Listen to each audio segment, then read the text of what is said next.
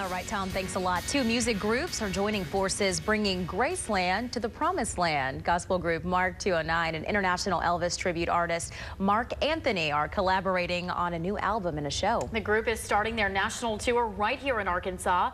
Here's THV's El Mose with a taste of this new combo.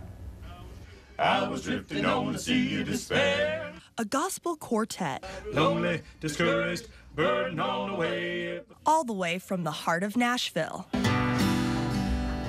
Meets the king of rock and roll.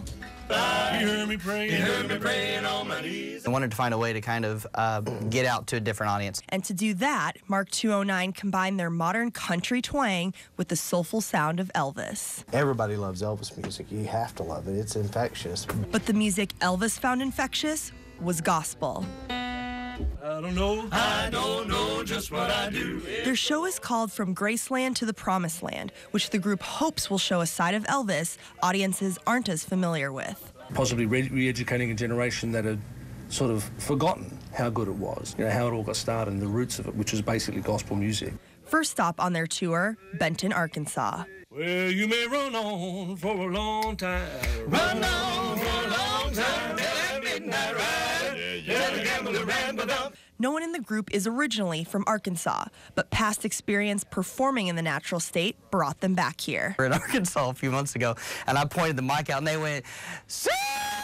That's what we loved about the people in Arkansas, was that they got involved, and that's what we're really excited about. This Saturday, you can catch the combo kicking off their tour at the Benton Event Center. It's going to be something brand new, something you haven't seen before.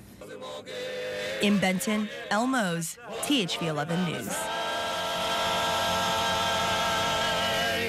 They sound so good. They really do. Great Love to see that. The group's first show of their national tour is tomorrow night. The performance starts at 6:30 at the Benton Event Center. Tickets can be bought at the door or online at crystalrecordingstudios.com. A link to that also on our website, thv11.com. And with that, we'll send things back out to Tom Brandon this morning. He's playing teacher apparently right now.